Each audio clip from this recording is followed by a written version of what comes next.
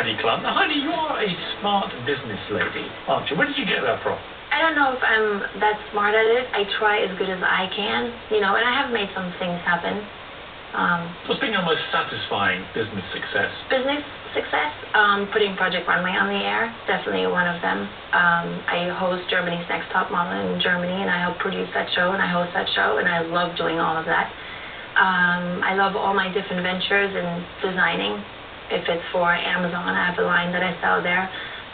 My QVC line for my jewelry that I just started bringing out there. I design for Pea in the Pod and Motherhood for this maternity clothes, which I love. I do shoes with New Balance.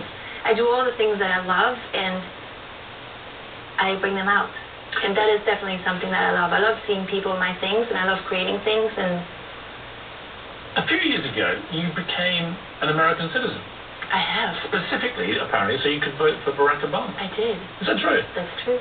Why did you feel so keen to do that? I've been here since '94. I've been paying quite a few taxes in this country, and I felt that it would be right for me to, vote for the next president. And I don't know, I liked him, and I wanted him to win over the other person. How do you think he's doing? That is a tough question. First of all, you're really into this, and second of all, it's always very tough to talk about politics, don't you think? I mean, there's so many things. If you get me started, I don't stop. And how long is this show? But, I mean, you can't lay it all on one person to make things happen. How did the Germans all feel when you became an American? I still am a German as well. Oh, you are? Yes. So you haven't stopped being a German? I have a dual citizenship, and so do all of our children. What do you think of America? I really like it. I think that people in America are very nice. When I think about people in Germany who can be quite harsh, with everything. And in the beginning it kind of bugged me when I first got here, and people would always be like, how are you? And I'm like, I'm good. But they don't really care. So why do you ask me that question? It's kind of this chitty chat, and it's they never really want to know really deep how you really feel or want to know too much about you. It's always very fluffy and stuff. But that's not always bad, too, I found out afterwards. Well, it's quite polite, I think. It's polite, and I think also people are quite generous here, and they are happy for you when you're doing well. They say, good job, it's great what you're doing. In Germany, I feel like sometimes it's the opposite. Well, Germany and Britain, I think, can be both similar in this way, quite cynical places. Certainly if you are high profile and successful. A lot of people want to prick your balloons. Exactly, that's what I mean by that. The Germans can be quite harsh and not be as happy for you than they are here in America. But you're one of the most famous Germans ever, aren't you? You and Boris Becker. Well, there aren't many. There aren't many globally famous Germans. Maybe. Can you think of it? In the modern era, in the last sort of 30, 40 years. In Germany, definitely, yes, but not people that you would know here so much, yeah. What's next for the Heidi Klum Incorporated machine? More designing. That's really my passion. I love to design. So I will be doing more of that. You will be hearing and seeing more things. Really? From the things, that I cook up. But no more children. You've done that.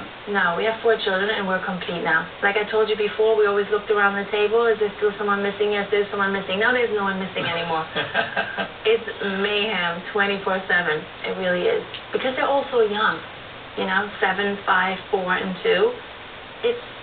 There's a lot. And if they wanted any of them to get into fashion, would you be wary of that, given the experiences you've had? I would not push them. No, I wouldn't push my kids to do anything. I want them to be happy, healthy, and I want them to be who they want to be.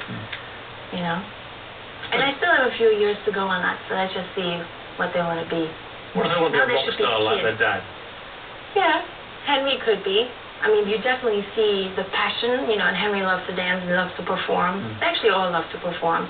They give us tickets, and then they put the chairs up, they put the music up, and they start dancing and singing, and we'll all sit there and applaud, and they bow, and they do all of that. They all have a little routine going on. Yes, well, I look forward to these kids growing up, actually, because they're going to look great and be very talented, aren't they? No, they're a lot of fun. They have to. They're good kids. Good genes. They drive me crazy sometimes, but they're good kids. What's your proudest achievement, you personally? Oh, my family, for sure. Yeah. A husband, 4 children. that is, you know, The that's most everything. important thing. What are you going to do if you have all the money in the world and all the things that you wanted to achieve in your business and you have no one to share it with?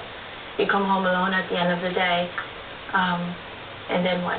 And you go down to a guy who just gets on bended knee and igloos and sings you crazy. Exactly. What more could a woman want? Heidi, it's been a pleasure. Or, as I believe they say in Germany, es war ein Vergnügen, Sie zu treffen. Meinerseits. Und ich fand es super, dass du keinen Schlips anhattest heute. I couldn't. Du sahst super heiß aus. Wow, you like my eyes? It's been a pleasure.